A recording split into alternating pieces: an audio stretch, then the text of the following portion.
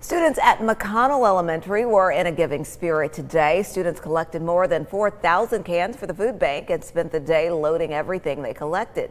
Dana Bridges, who helped organize these efforts, says it's a yearly tradition. She says the biggest aspect is teaching these children to give back, both now and down the road.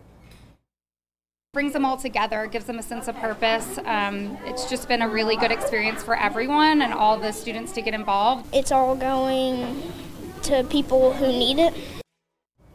Well, the school's next fundraiser will be collecting toys for people in need in December. You can celebrate the holiday spirit with us and McConnell Elementary on December 10th by watching Share Your Christmas. We'll also be collecting donations for the Chattanooga area food bank. And thanks so much to those wonderful students there at McConnell Elementary.